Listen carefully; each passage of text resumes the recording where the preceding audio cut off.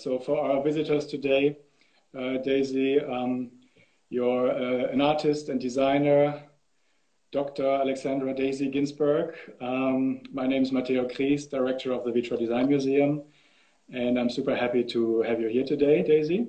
Oh, it's great to see you virtually and everyone else who's out there. To know there's people out there is exciting. Yes, yeah. I think it's a great medium that we're now really using at the Vitra Design Museum, but also among a lot of other museums to, offer discussions, debates to our audience. And as we had the pleasure, Daisy, to have an exhibition with you last year at the Vitra Design Museum, I thought, it could be an interesting thing to extend some of the thoughts that were raised in the exhibition, and also speak about the current situation, because when we discussed this talk previously, we both thought that it's quite interesting links between the topics you're working on and the situation we're facing right now. Just to give some very brief notes about your biography, Daisy. You were trained as an interaction designer. You wrote your PhD thesis on the question of better at the Royal College of Art. You also have a tiny background in architecture, I think. A beginner, yeah. I did my undergraduate in architecture.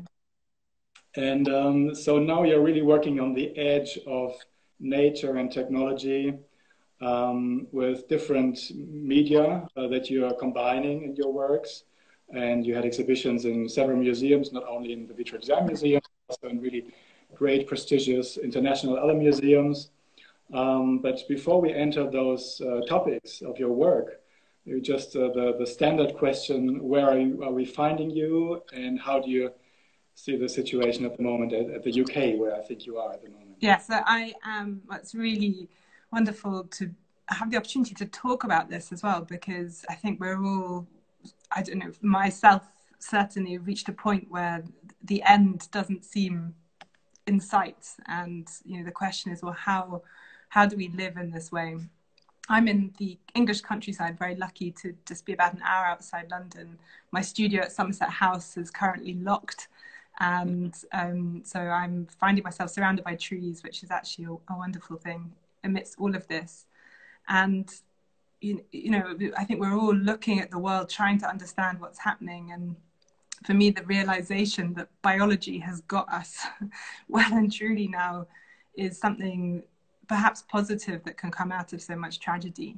I think we've been living in a way that we feel emancipated from the natural world, and now suddenly we've realized that our economy is so delicately entwined with biology. Our lives are entwined with biology, and there's never been any other way that it has been, but somehow we've been able to mask it, and now we've been completely stopped by an invisible piece of DNA machinery. Yeah, I mean, you've been studying a lot of microbes, microelements in biology, so I guess, and I would characterize your work as something that could be called speculative design to a certain extent. I'll debate that with you as well. We'll talk about that later, but looking at your work, I'm still wondering whether you have ever thought about a scenario that we're living right now in your research. I mean, it's not so far away when you think about the power of biology and the possibilities that how this could influence our lives. Were you surprised by what happened in the last month? Or is it something where you would have always guessed that this can happen, and maybe stronger than a normal person who is further away from that? Oh, well, I'd like to actually, I don't want to claim that I would know that this was happening, but I think, so I don't have a background in science, and when I first learned about synthetic biology was when I started my master's at the Royal College of Art in 2007, and I started to sort of delve into biology and then synthetic biology at the introduction of a friend of mine, Sasha Poflet, and I just decided to throw myself into it. I was so fascinated by this world that I knew nothing about, and this scale, and thinking about what design meant at that, when we're talking about the design of biological systems by humans at sort of tiny, invisible scales.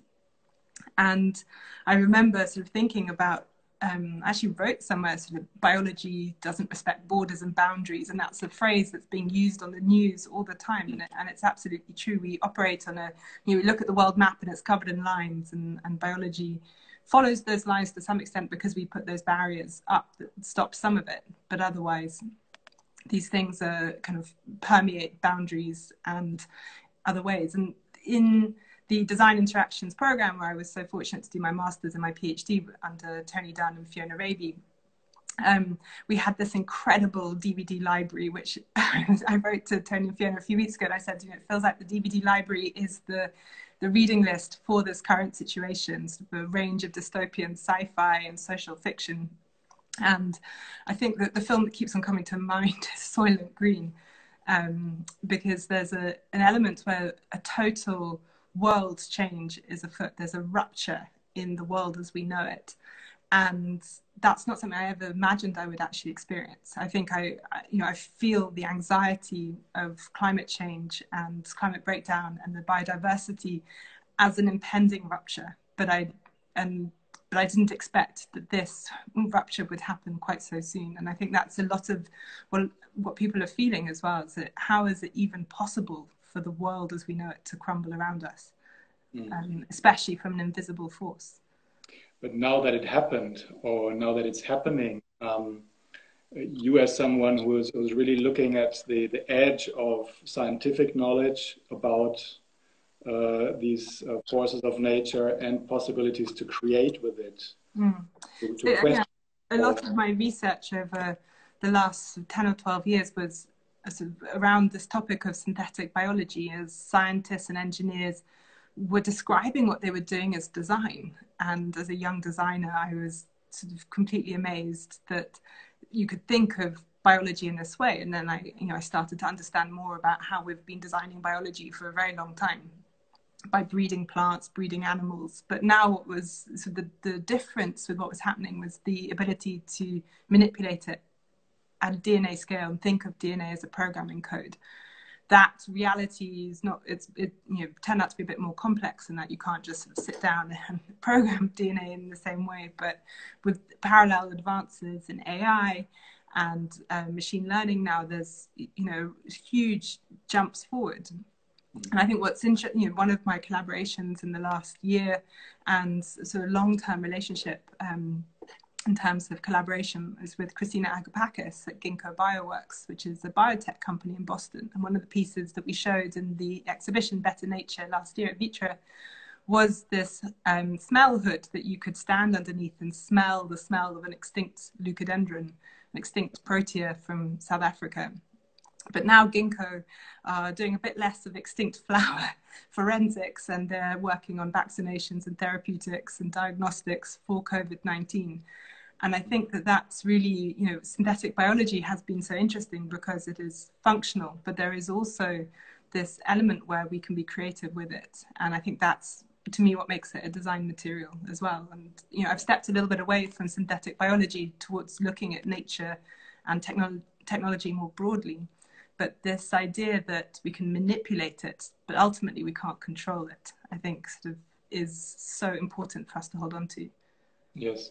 Well, I'm not sure if all our audience is familiar with some projects. So you mentioned one already, which is called Resurrecting the Sublime, where you try to recreate the smell of certain extinct plants. And another one was also shown in the exhibition in our museum, was called The Wilding of Mars. Imagined not humans, plants colonizing Mars, right? Yes, that was, so it was a co-commission between the Vitra Design Museum and the Design Museum in London, who was holding an exhibition called Moving to Mars. Actually, have the catalogue here, show and tell. And they asked me to come up with something to talk about humans going to Mars and colonization, and I reacted quite badly to that. The idea that humans deserve to colonize another planet, the idea that colonization is a word that is suddenly good when we talk about other planets, and the ethical sort of dimensions of colonization are all, you know, things we're recognizing on Earth, but suddenly it's all out the window when it comes to another planet.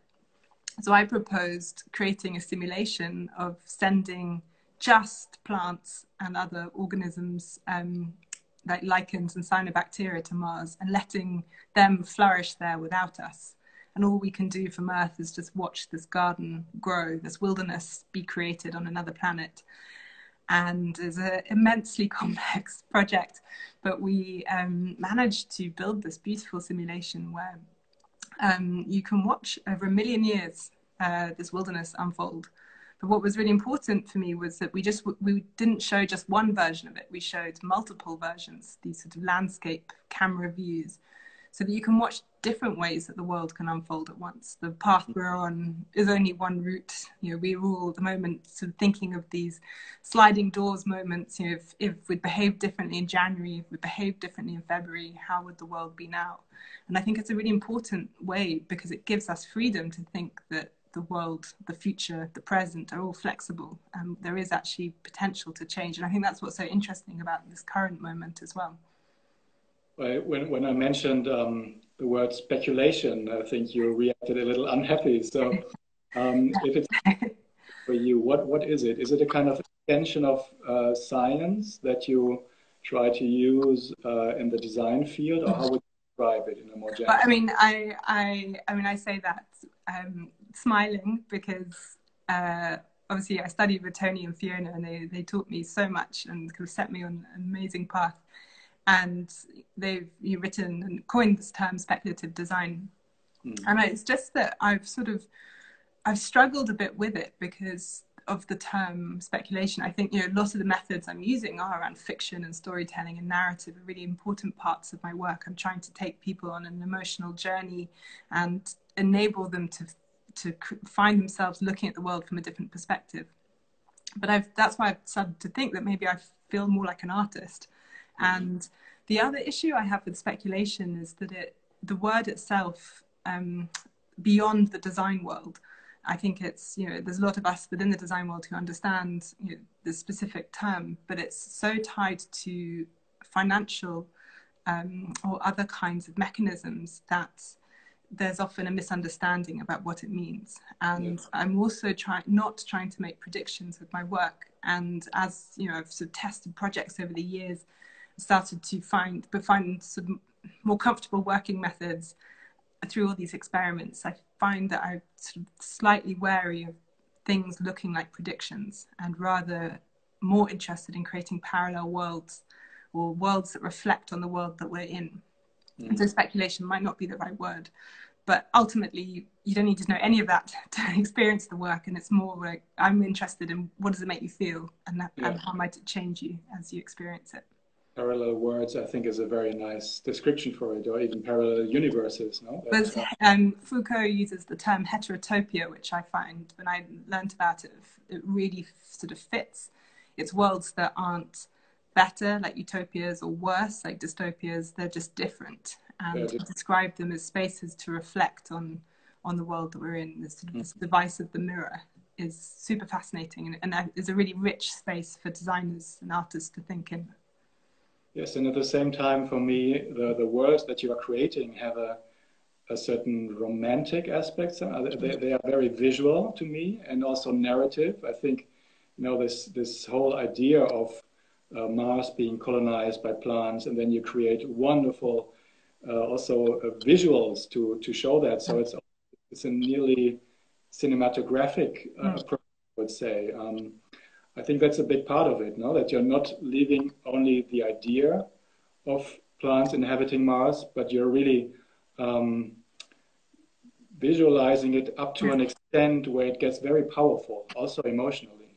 Well, that's what I'm trying to do. I mean, it was really hard. I only have some tiny pictures here because I'm not in my studio, so I don't know if anyone could see little sort of wildernesses, landscapes, and the individual plants.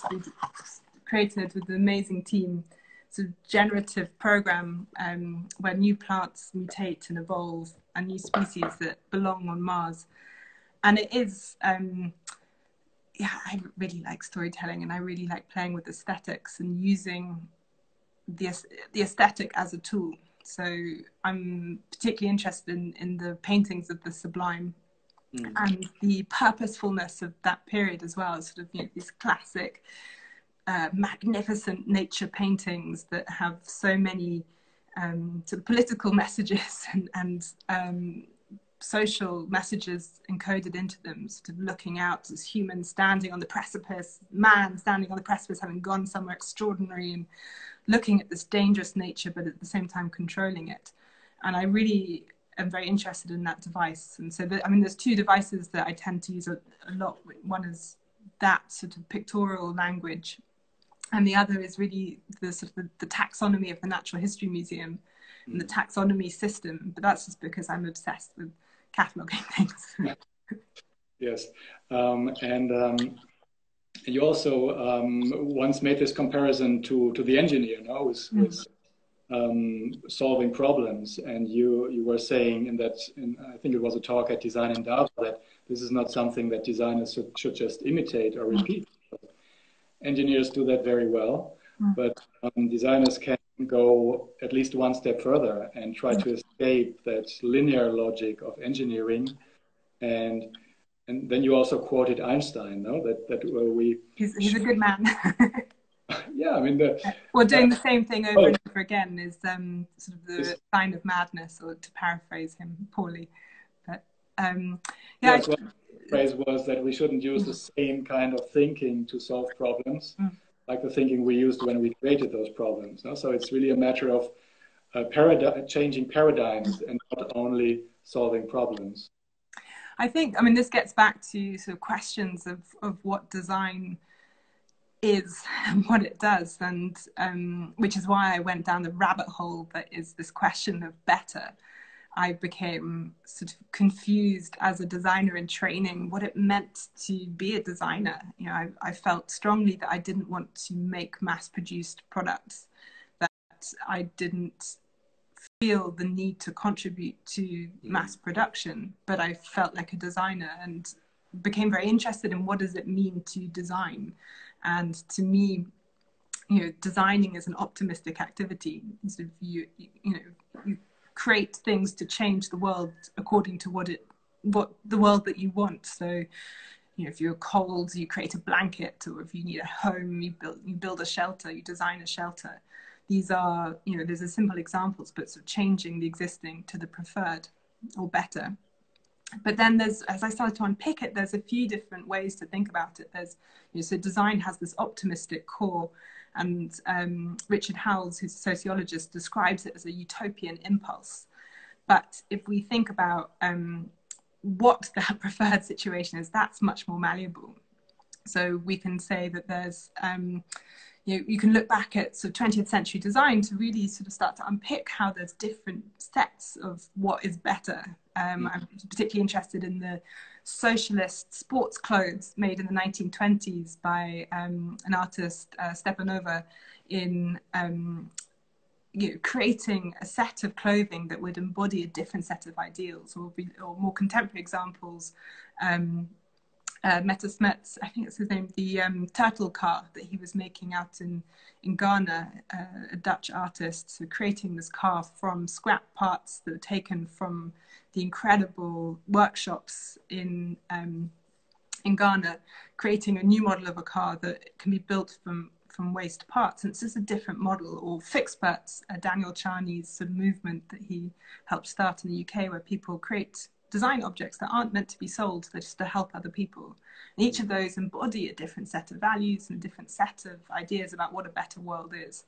So I think that you can start to sort of unpick design away from consumption, and it's still an incredibly valuable exercise. And that's, to me, is what's is the utopian idea around kind of bettering. So you're looking for design approaches which are going beyond the usual established concepts of better, which is better probably for a manufacturer or for certain groups, a limited group of people, but not looking at or having a holistic view of what is better for as many people as possible. Could we describe it like that? Well, this is the problem, is what is better. So I kept on hearing, working in synthetic biology, I would hear all these engineers and working in design and going to sort of tech conferences. Everyone's promising they're going to make the world better. And I began to wonder, well, what is better? What are they imagining? And who will it be better for, and who gets to decide? And as you start to analyze a particular product and you ask those questions, well, obviously there are very many different answers. There isn't one better that's going to fit everyone. You know, creating beautiful chairs sustainably is great. Creating markets for those chairs is definitely better than generating millions of, you know, plastic bottles that go in the ocean that are used once.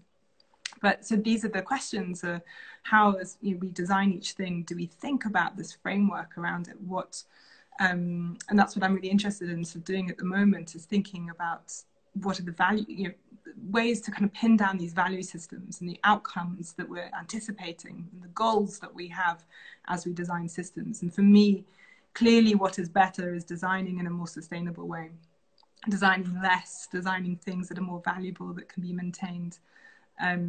But that also means that you still need to protect jobs, because it's not better if people aren't working. And those questions are even more important now, at this time of enormous economic crisis for so many people. So how do we together as a society define better that suits more people, more species, the environment, that can accommodate long-term goals, short-term goals? That's a really, really difficult question. And that's what I think we will need to be thinking about as designers, as citizens, as business people, as members of the planet.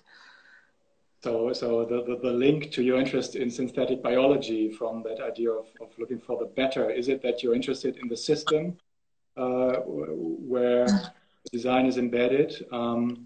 Is it, because I'm wondering how you got from the interest in biology and your earlier projects in this specific study of the word better, which, is, on the one hand, it's rather obvious to me that, that it's the most common phrase that we hear about design. Designers try to make the world better. Okay, that's something we find in every design museum or design organization.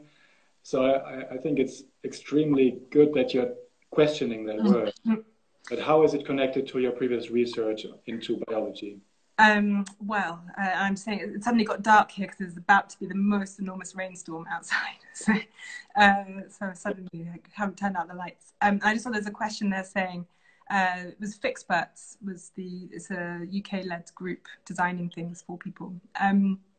So the move from synthetic biology, with my PhD, I was looking at how different synthetic biologists, so all these synthetic biologists are promising that they can make the world better. And I became really interested in how different visionaries, and this sort of applies more broadly to the world, but I was looking at in synthetic biology, how a visionary who imagines a better future gets other people along behind their vision, behind their imaginary, and makes that thing happen, and that those values get encoded into the things that they design. So they happen to be biological things. They can be open source DNA parts repositories, or they could be vats of face cream and vanilla flavor, or they could be new kinds of crops. And those are all design objects, in my view.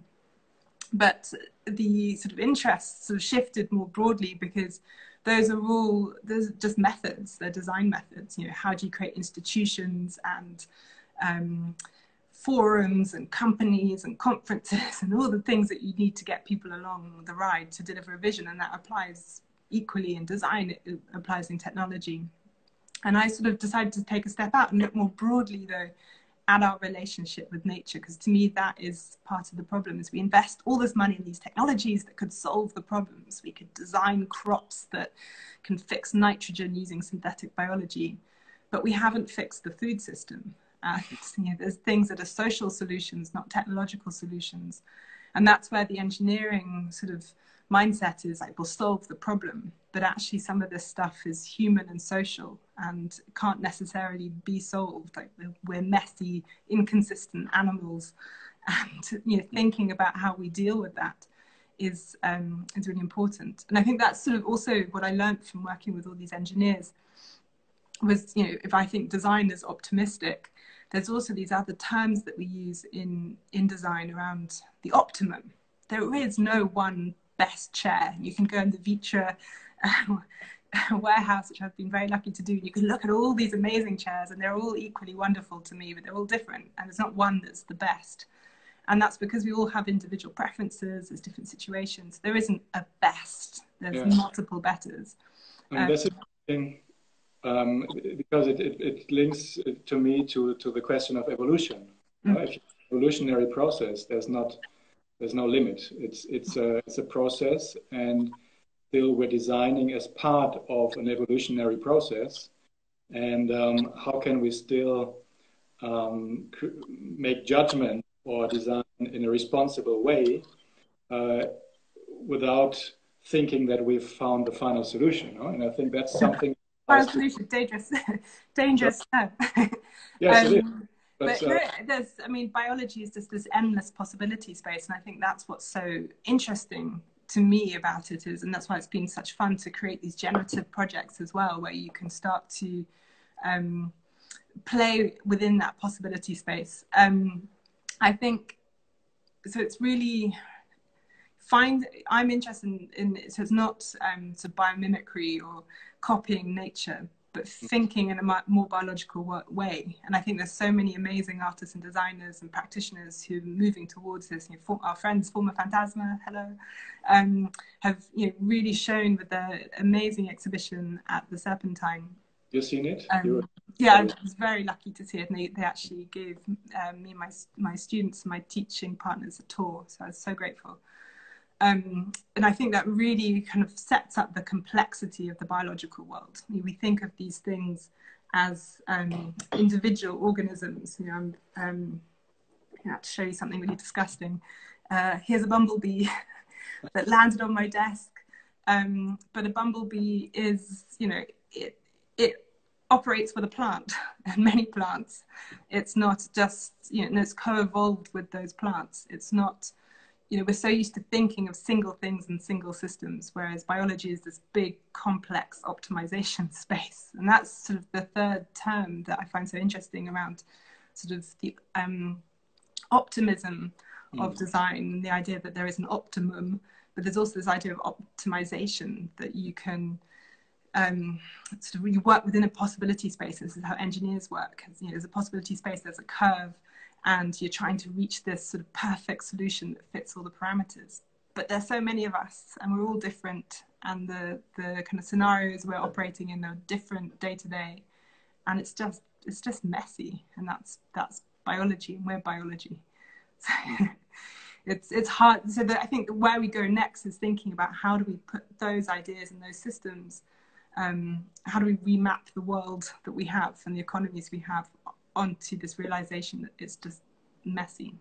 When you look at the current situation, again, the corona lockdown, on the one hand, we see this comeback of biology that suddenly shows how we have forgotten these forces, no? that are there every day. On the other hand, we see a lot of designers reacting to the situation, you know, from 3D printing masks to a lot of other initiatives, helping people in hospitals, etc.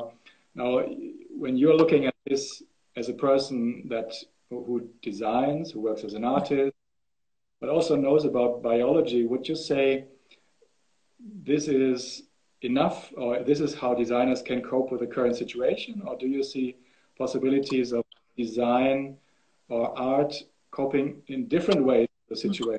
Right? You know, if in your universes that you design, there could be a possibility of designing this virus away, you know, just, but in reality, probably not. But do you see scenarios how designers could make use in different ways of what's happening at the moment and try to give other perspectives? Well, I would say, you know, there's like the exhibition last year, and we talked about this before, the Paolo Antonelli's Broken Nature, the Triennale in Milano, showed this incredible breadth of what designers can do. From the weird and esoteric, creating the smell of extinct flowers. I was very happy to be part of the show, to much more practical objects, useful sort of pregnancy tests that are more biodegradable, these kinds of, there is a huge spectrum. And what I'm saying is not that we should stop designing things. It's more thinking about how design integrates into bigger systems and can help think more responsibly and help other systems behave more responsibly, or guide us as well. So in the present situation, there's huge, what are we going to do?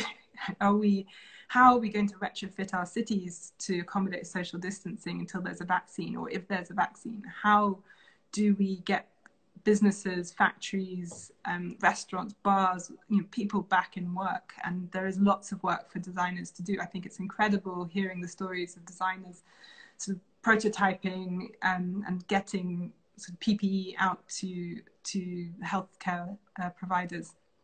And then there's all these other ways, other models of design that are also important now, helping us think about where we go next. So not necessarily designing products, but acting as mediators between all these disparate things to kind of set out a vision. And I think the imagination that design and art can provide is so important. And the critical imagination shouldn't be forgotten, and is in fact perhaps even more important. We're at this terrible moment perhaps in human history, this rupture point where we could go, there's lots of people saying, wow, the skies are blue and it's this is incredible. We can see how we can change, and I think that's amazing. But how do we make that change happen? And how can designers get involved in helping making those things happen? Is it about sort of the huge imaginative visualization of what it could be like? Is it about helping define those goals? Is it about thinking about other species? It's probably all of these things, and I hope it's all of these things. But we're in crisis, and we're in multiple crises as a species and as a planet. And I don't think design can save the world, but I think that designers can really help us think about things and think about how we make better things. And according to you, not only designers that create products, or less designers that create products in the engineering sense, designers that think about our whole ecosystem. And for example, yourself, you mentioned that for you, the situation at the moment is really difficult because designers like yourselves work a lot for museum commissions in the cultural context. So you're depending very much also in the future on collaborating with institutions allow you to do the research. And so one question will be, how can we keep up that space for designers like you to work, even in a less commercial context, because that's how we bring the design research forward, right? I mean, this is the $1 million, or even like the $10,000 question at the moment. Yeah, my studio's been terribly hit by the crisis, and I had an amazing team, and I've had to let them go, and I'm totally devastated. The complete cancellation and postponement of the art and design world in its sort of cultural formats in terms of museums, galleries, and events is postponed indefinitely. And where we go next, what that looks like, is kind of like deeply concerning. There's elements where there's a very good moment to rethink. I've already had made some big decisions this year about traveling less. This was before the crisis. Now I'm definitely traveling less. But I realized how much I was traveling to kind of set up exhibitions, and how much the work is traveling, and it's really problematic. So I think there is an exciting moment. I don't think we should shift the whole universe online. That also has an ecological impact, of course. But how do we rethink exhibition making? How do we rethink how we engage with audiences? How can we create things that have an online component that is meaningful and different, as good as, better, a different way of engaging that connects with the physical work, so we don't all need to travel. It's not just dumping content online. I think there are real opportunities to think about how we do things differently and how we can reach more people and tell more stories that are more powerful. But, you know, how we support the practitioners is, you know, we're going to have to be, we have to be diverse. I mean, I've started painting pictures, less to do, but I'm trying to write my book. What you said reading Jane Austen. Oh, you read a lot of Jane Austen recently, so. Yeah, I've been trying to think, what does a slower world look like? And that's a really interesting question, because, you know, I was listening to David Attenborough talk about his new film that's going to come to Netflix soon, and you know, I think it's going to be a very important film for how we think about climate breakdown. And he had one lesson, is just we need to waste less. So as we move to this slower lifestyle, yeah, as we consume so much less now, how do we keep that? How do we consume well? How do we consume things that are valuable to us, that we keep and, you know, see the value in the objects? So yeah, I have been reading and watching a lot of Jane Austen, because I'm in the countryside and you're waiting 3 weeks for a letter to arrive, and it's like, this is what life was like 200 years ago for some women, and you just waited for the world to happen to you. You weren't free in the way. Looking at a beautiful garden, no? I'm very lucky to be looking at a beautiful garden, but the idea that you couldn't have this instant gratification. You know, I'm very lucky now. I'm talking to a botanist in Hawaii next week and a whale scientist in South Africa last week. But on the other hand, life is suddenly slow, and we're all having to adjust to that. So I think that's also an amazing opportunity for businesses and designers and people to rethink the offer. Do we need exhibitions to be changed so fast? Can we make deeper programming around exhibitions? Can we create, you know, instead of having 4 exhibitions or 6 exhibitions, do you have fewer, and you really invest in sort of other kinds of programming around them? So that maybe those are some of the ways that our little world changes, but can have ramifications elsewhere. Well, museums might not be able to afford so many exhibitions per year in the future. So, you know, in that case, it might also be an ecological advantage, or do what we do less but better. Yeah. I think it may also be about the changing mission, and, you know, as we all need to think about how we engage with the environmental crisis, you know, maybe this is where we can become more political as individuals, activists, as institutions, where we can find different ways to engage different audiences as well, that bring different kinds of value.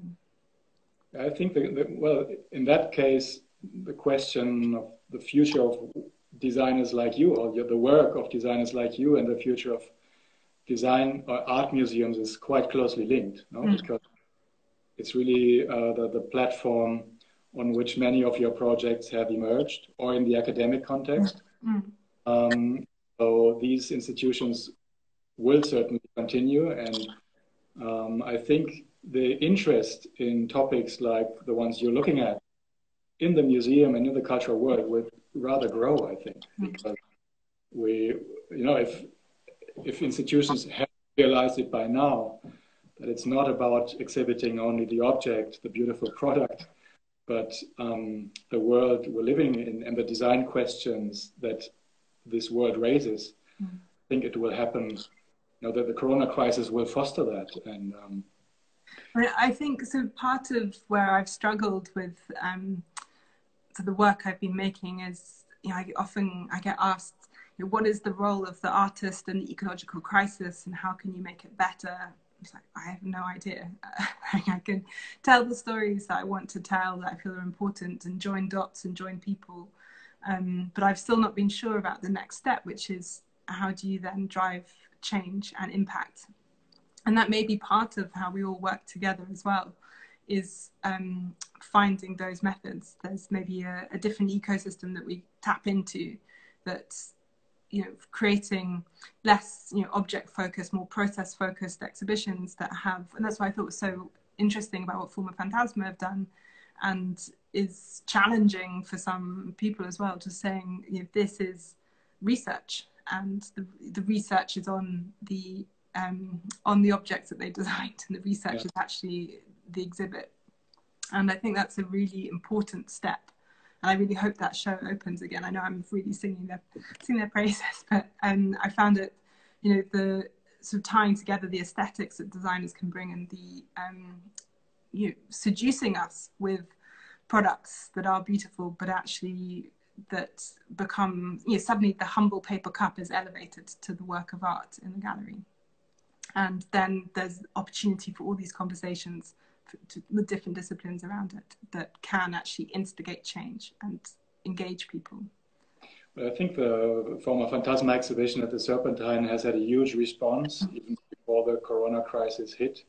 I was really struck by the intensity of the debate and communication that happened around the exhibition. So I think that showed that even before the crisis, there is this moment for such exhibitions and the interest for these very research-driven analysis of design. Also, thanks to the program they created around it, this series of talks. So I think it was really smart of them to see the exhibition as a kind of information program that happens in the gallery space, also online, and that really goes back very far into history. I love the images they must have taken years to research them, and I think that's a beautiful aspect if designers have the resources to do that. I think that's then the next step as well, is where how can, and that's what I've looked at a lot in my work, is how, by engaging with the synthetic biology community, I was hanging out at science conferences and labs for years, really part of the community in many ways. I'm not a scientist, but I was sort of a fixture.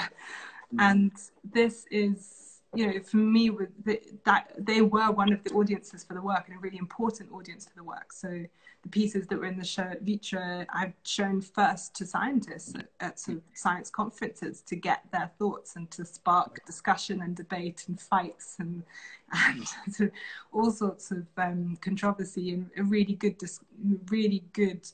for me as proof that this work is worthwhile.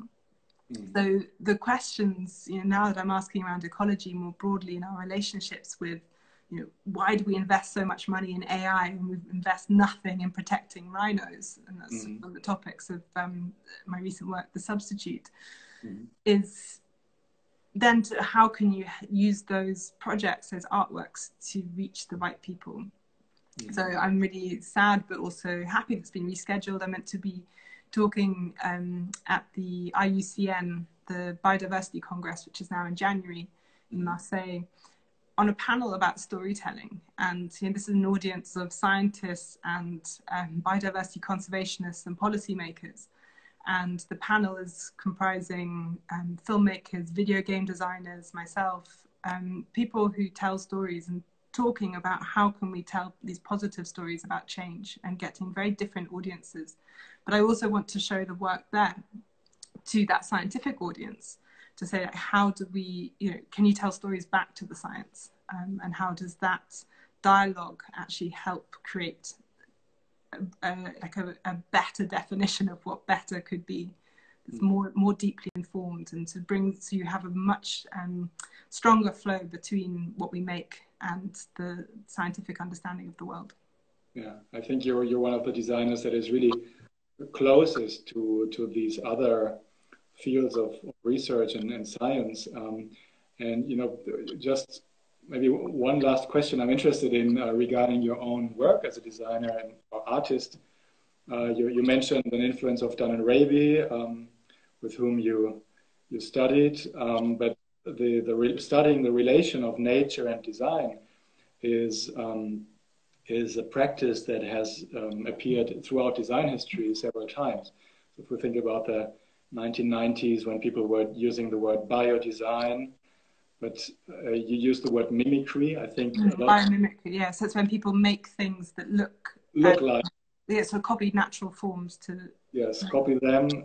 But still, I think even in the times when biomimicry happened, they reflected an interest, a deeper interest in the forces of the form-giving forces of nature, but maybe they were still lacking the means of transmitting that onto their design work. But also, if we go further back in the late 19th century, in Art Nouveau, there was huge interest in drawings of plants and how they evolved, and then we find this in design.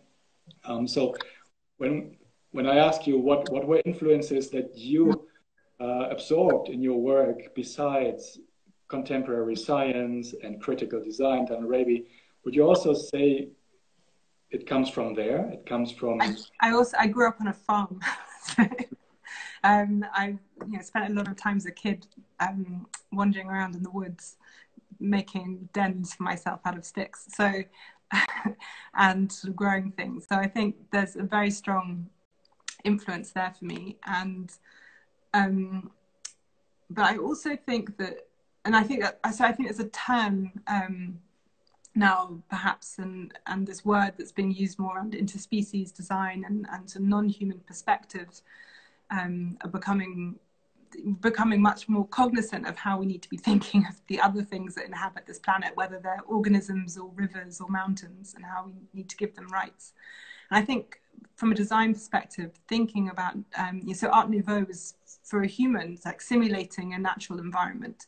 But how do we actually think not about the human as the beneficiary of the work, but other species? And I've been working on something at the moment that's sort of towards that end, that it's not about generating something for human aesthetics, it's about generating it for other organisms and trying to use their special skills and powers to actually create the research that's been done by scientists to actually integrate that into the process to design something for those things. I can't say what it is yet, but it's been a really interesting process to really think, and then to not just have the human, or just not to have those organisms' perspectives, but then the human perspective led back in. So how do you create something that actually works between species and for and from our different perspectives? And I think so moving on from biodesign or biomimicry, it's actually everything that we make, we need to be thinking, how does it function on the planet, and how does it function as part of a big system? And it's not just a plastic bottle, it's going to go into a whale's stomach. How does that whale then survive? How do we think of everything as interconnected? So as a designer, the responsibility is enormous, and that may be completely overwhelming.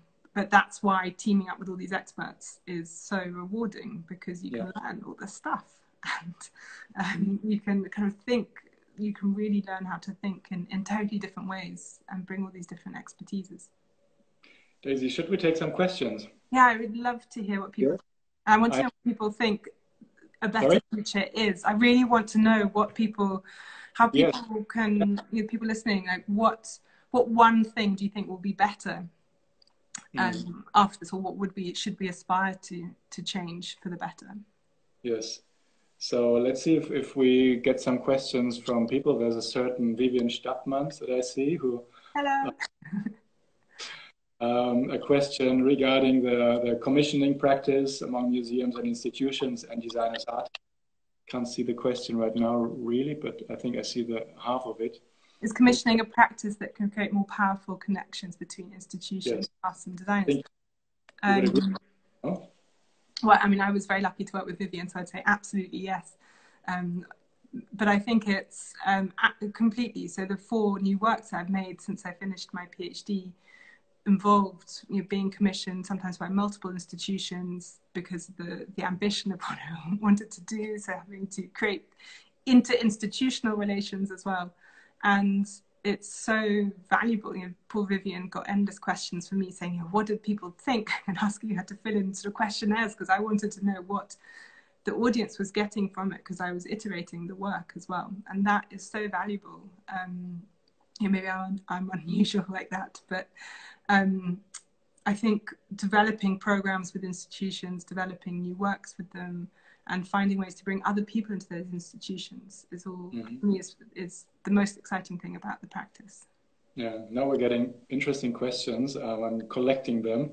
So one question was, how are you getting the scientific information that you need? How is the connection with the researchers? Well, I always say that the scientists I end up working with are the ones who reply to my emails. So it's you can email a lot of scientists, you might not get a reply, but there'll be one who's so intrigued that they'll get back to you.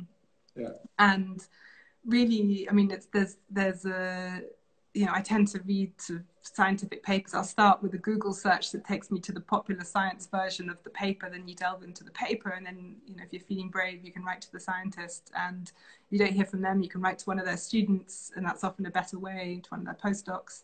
And it's really, you know, when I was getting into this, it's like, well, you just ask one question that's really easy for them to answer, and not your life story, and then it's too tempting for them not to deal with the email straight away. So that's the way in. So there was another question, which I don't know how this works. Can I bring it back? More or less, the question was: will the relevance of works focusing on aesthetics still be there if there's a shift toward shift in the focus on works with ecological relevance? How about the relevance of aesthetical works? I think that the natural world, to me, is pretty beautiful. Maybe I'm a human who's specially programmed to really find it aesthetically pleasing. But I think also aesthetics is a human construct, and it's a really interesting tool to manipulate. So for me, trying to aspire to beauty as a way to manipulate the viewer is a very interesting process. So I aspire to making beautiful work that often uses existing conventions and sort of playing with that almost as a theatrical method, but also because it gets us, you know, if you're seduced by it, so you want to look at it. And then in the work, there's always, for me, so I want to put a twist in that makes you slightly uncomfortable. So I did a commission with ADO and Somerset House last year called Machine Auguries, where I rebuilt the Dawn Chorus using machine learning with an amazing team to make that happen. And you sit in this room and listen to the Dawn Chorus, and it's beautiful, but a lot of the birds are machines, and there's this very strange sort of weird sound, and something's not quite right, but it's still beautiful, and there's always that element. So that's also an aesthetic exercise. So for you, it's rather a tool that you're using, no? Within your narratives. It's not a purpose per se, but you're trying to use it as a part of your paradigm. I mean, I like nice looking things. So I like aspire to make beautiful work. I think I can't. I mean, I've tried to make beautiful work about shit. So, and we had two of those pieces in Better Nature. One a collaboration with James King, and one an enormous golden intestine. So, you know, there's beauty in everything. It just depends how you look at it. Interesting question, Daisy, that I see right now. How do we not fall into the same trap with bio like we fell into with tech optimism? I think that's a really good question. And, you know, a student asked me last week, you know, do you think tech is a force for good? And like, when tech is, you know, we make tech, we decide what we do with it. It can be good, it can be bad. And, you know, what I really want to get away from is this solutionist mindset that we can solve all the problems with technology or with design or with biotechnology, when so much of it is either maybe not solvable as humans, or is messy and complicated and is something social. So I would really recommend Evgeny Morozov's book, about solutionism, on that. He talks about it really beautifully. Yeah, yeah. So someone else is asking, you were mentioning, you know, that institutions might more focus on educational programs around exhibitions they're doing. And then the question was, what kind of programs would you think about? You know, if you could wish what an institution would build around your own exhibition, once you have your first big retrospective or project show, what would you propose? Roma Fantasma was an interesting example, what they built themselves. What would you do? I think it's so much of what we need to do is about bottom up, top down, sideways changes. So what can we do as individuals? What can we do as citizens voting for our governments, as activists, you know, challenging our governments, as governments creating laws, as international organizations creating intergovernmental things. So how, you know, what is the role of a cultural institution? And maybe this is a question for you, is, you know, in connecting all those dots? Is it about creating policy, sort of forums for policymakers where you know, you're doing something slightly different to what they're normally doing, and somehow they can be distracted. But I think that's where, you know, and then you have a public forum where members of the public can interact in a different way with a different set of agendas. And I think that's what I would love to see is, you know, I've been thinking about sort of the climate talks. I was very fortunate to go for a day to the COP25 climate talks last year, thanks to the Thyssen-Bornemisza Museum. And you're watching all these people talking about the future of the climate in air-conditioned boxes inside air-conditioned convention hall, and that convention hall obviously is now a hospital. Is so weird. Like, why does that not happen in a forest? Why do we, you know, why, and how can cultural institutions create these sort of opportunities for change? I think that's really something I'd love to think about.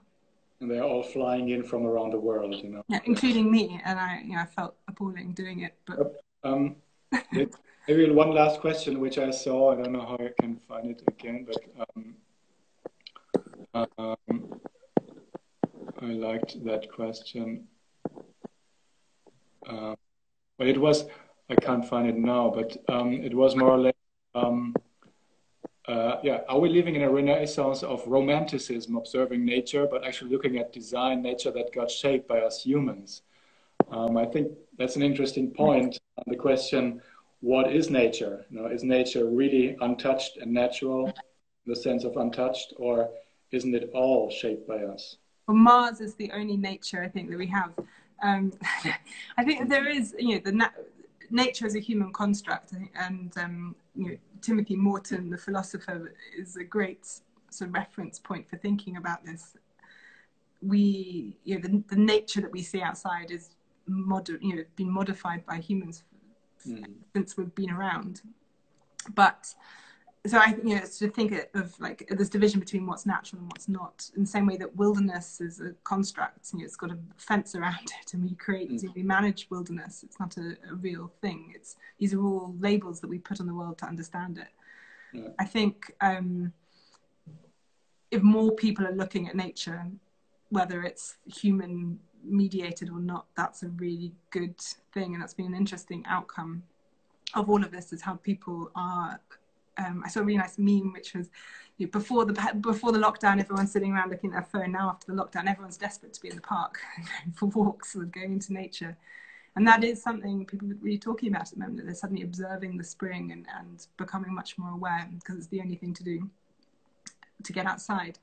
So whether we're looking at a human modified version or whether we're looking at the pure, real, untouched thing, I think all of it is, yes, it's romantic because we're suddenly seeing it as other, and the crucial thing is, how do we get back into it, and how do we see ourselves as part of it, not separate from it?